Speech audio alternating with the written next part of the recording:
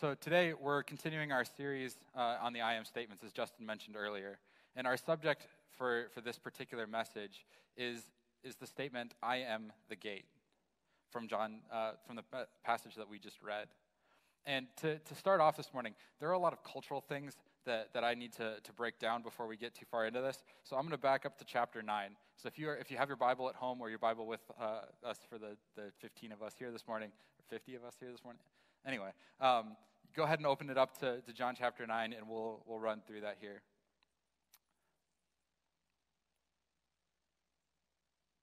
There we go. From John chapter 9. As he went along, he saw a man blind from birth. His disciples asked him, "Rabbi, who sinned, this man or his parents, that he was born blind?"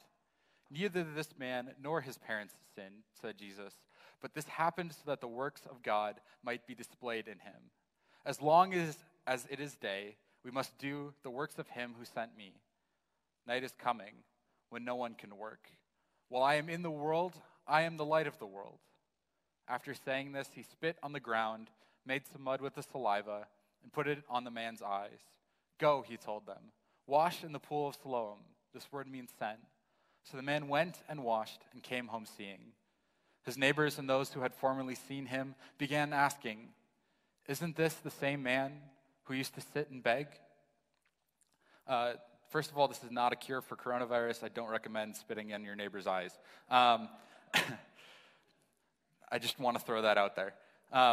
But then at this point, we see a really interesting interaction between the man that's just been healed and Jesus and the Pharisees who are the leaders of the synagogue in the town. And they bring him in for questioning because all of a sudden, this man who used to sit and beg is seeing. And they're wondering what happened. And so they bring him in and they question him about it, and they don't like his answers. So they bring in his parents because, hopefully the parents will give an honest answer. And even they say, "Trust our son. He's an adult, but he was definitely born blind." And the Pharisees don't want to listen to it. They don't want to hear what he has to say. And so they bring him in again. And that brings us to verse 24. A second time they summoned the man who had been blind. "Give glory to God by telling the truth," they said. "We know this man is a sinner." He replied, "Whether he is a sinner or not, I don't know. One thing I do know, I was blind, but now I see." Then they asked him, "What did he do to you? How did he open your eyes?" He answered, "I have told you already, and you did not listen. Why do you want to hear it again? Do you want to become his disciples too?" Then they hurled insults at him and said, "You are this fellow's disciple. We are disciples of Moses. We know that God spoke to Moses, but as for this fellow, we don't even know where he comes from." The man answered, "Now that is remarkable. You don't know where he comes from, yet he opened my eyes. We know that God does not listen to sinners. He listens to the godly person who does his will. Nobody has ever heard of opening the eyes of a man born blind. If this man were not from God, he could do nothing." To this they replied, "You were steeped in sin at birth. How dare you lecture us?" And they threw him out. If anyone ever came to Justin or I with a miraculous healing or a miraculous blessing, and we threw that person out because we didn't believe it, they would probably be pretty frustrated, pretty mad. That's probably the understatement of the year. But beyond that, the people around them would also instantly stop trusting the church. There's so much that one action like that can do. There's so much trust that can be lost in insulting one person and insulting one family. And so Jesus doesn't let the Pharisees off the hook. Jesus heard that they had thrown him out, and when he found him, he said, "Do you believe in the Son of Man?" "Who is he, sir?" the man asked. "Tell me so that I may believe in him." Jesus said, "You have now seen him. In fact, he is the one speaking with you." Then the man said, "Lord, I believe," and he worshiped him. Jesus said, "For judgment I have come into this world, so that the blind will see, and those who see will become blind." Some of the Pharisees who were with him heard him say this and asked, "What, are we blind too?" Jesus said, "If you were blind, you would not be guilty of sin. But now that you claim you can see, your guilt remains. The context that we're given for this particular I am statement, for this particular declaration of God and who he is in Jesus Christ, is one of deep corruption. We see the supposed church people, the Pharisees, who are supposed to be serving as the people's spiritual leaders. We see them fall into the deepest levels of greed and just completely turn on their community. They're more focused on retaining their own power, on retaining the responsibility and authority they have over people's lives than they are in actually serving the people that they were sent to serve. I mean, imagine if pastors acted like this. Imagine if you came to Justin or I and you wanted our help with something, if you wanted us to pray over you or bless you in some way, and all we were worried about is whether or not you were giving us money. You'd probably turn tail and run pretty quick.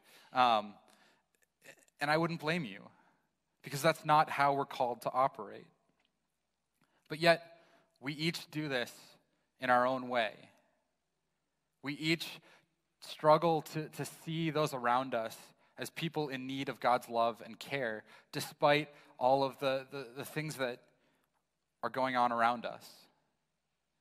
When we see people around us, we make snap judgments about who they are. And we build our entire interaction with them off of that immediate judgment. We don't give them time to be the neighbors that we love. Instead, we just make them our enemies. And it only increases the cycle of hate and frustration and division that this world continues to see.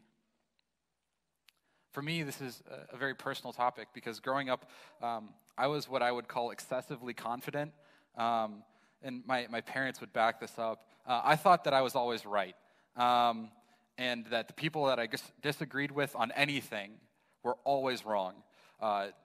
And no matter how informed they were on anything, no matter if that was their specialty, if they should have known right, I still thought I was right. And it broke a lot of my relationships. I didn't see it at the time, though, because they weren't my close circle of friends. And so it kind of tore down a lot of relationships that I don't have anymore. And it saddens me quite a bit. Because when I got to college, I had a new circle of friends. And their ideas were a lot more diverse. Their opinions were a lot more diverse. And so when I started to become that pompous kid that I'd always been, it backfired. Because suddenly I was surrounded by people who were as set on their opinions as I was. Those people who were as strongly set in their beliefs as I was. And I started to see the impact that my actions had had in my life, because I was getting the same thing done to me. I could see the anger and judgment in people's eyes as I talked to them.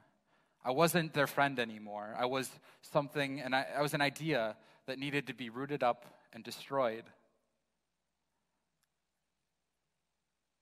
And it hurt. It broke me. I didn't want to be an enemy. I wanted to be able to have these conversations with the people that I cared about. But there was too much standing in the way. I knew that I had to set an example, that I had to open up and I had to listen to those who were around me. And if I didn't do that, there was no chance of a conversation going anywhere. And if I couldn't even stop and listen to people about topics that oftentimes were frankly pretty dumb, there was no way that I was going to be able to tell them about the love of Christ.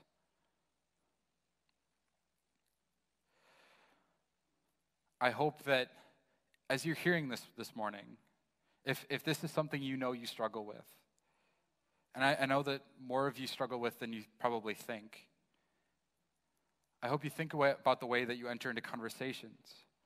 That agenda needs to come down.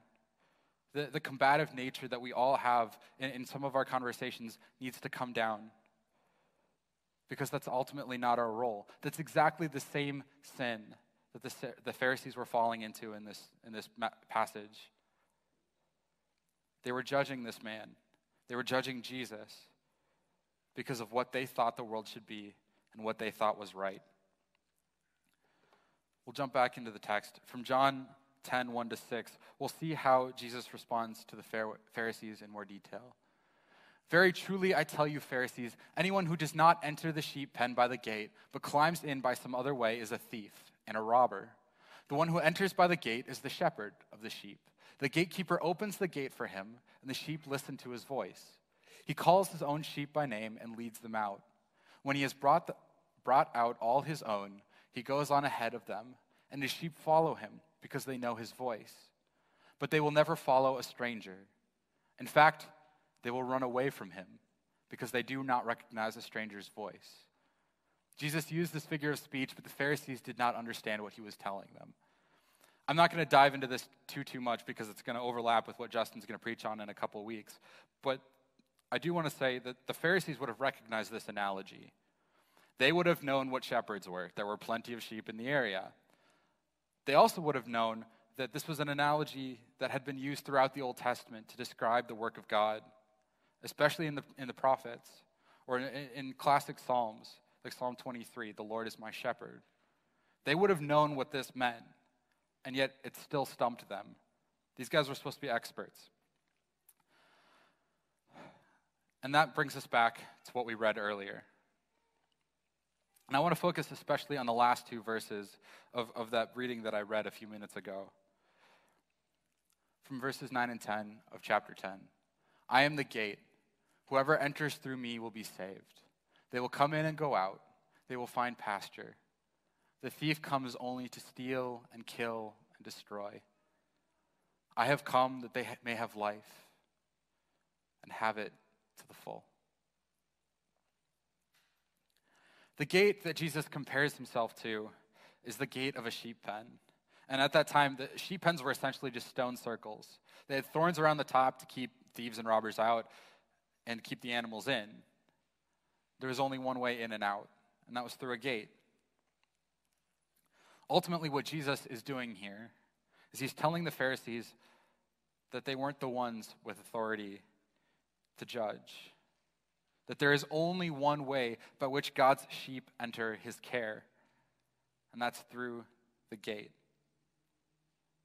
He was the only life, the only way that they could connect with the Father. It wasn't any of their customs or laws.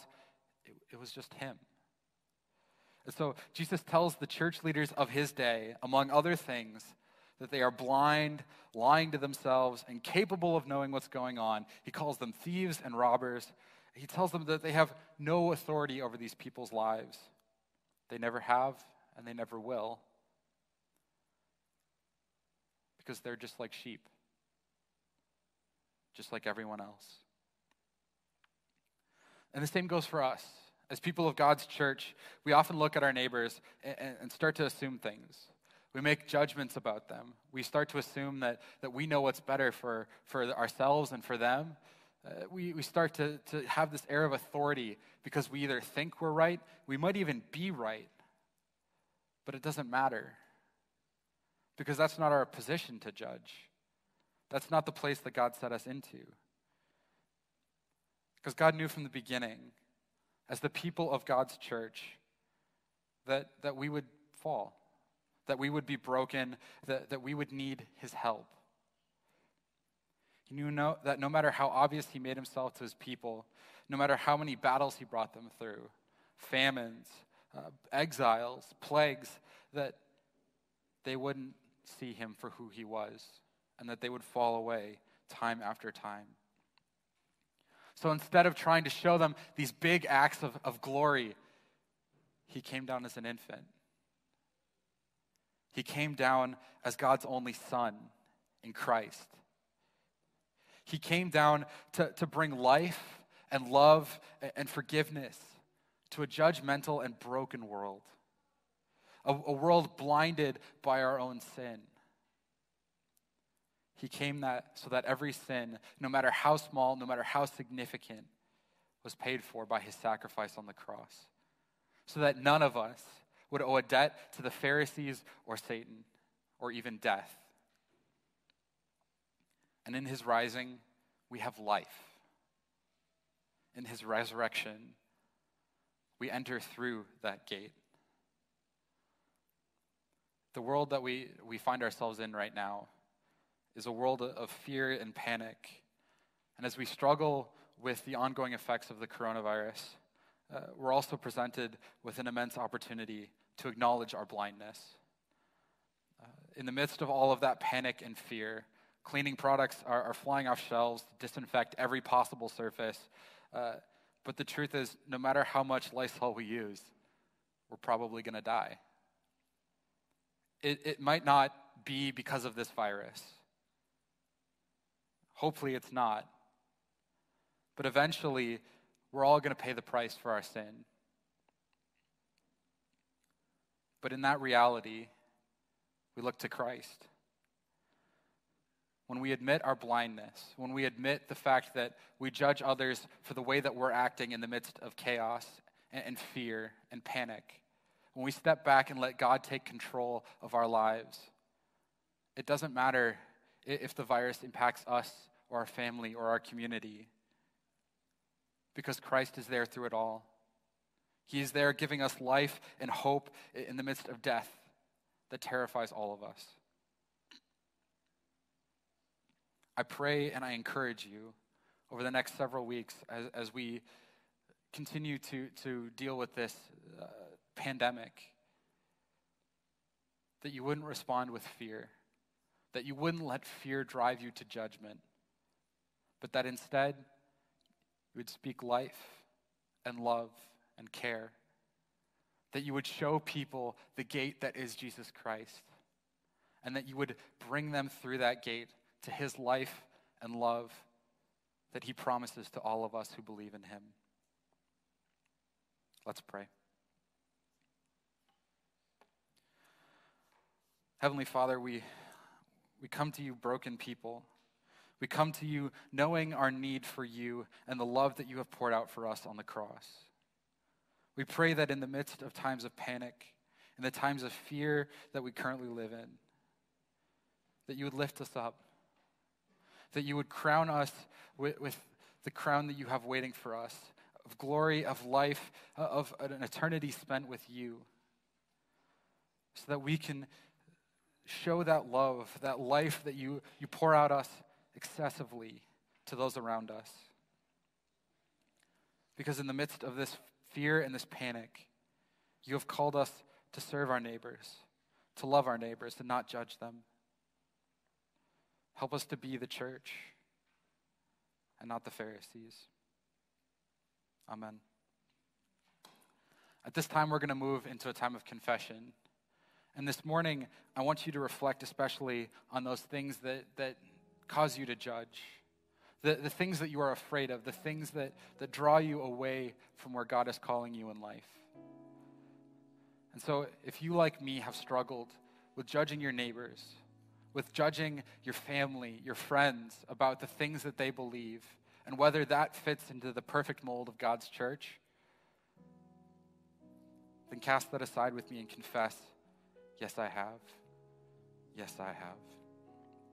It is my joy this morning to remind you of the work of Christ, to remind you of how his love has overcome even our worst sin, even the worst of our brokenness is bound up in his love.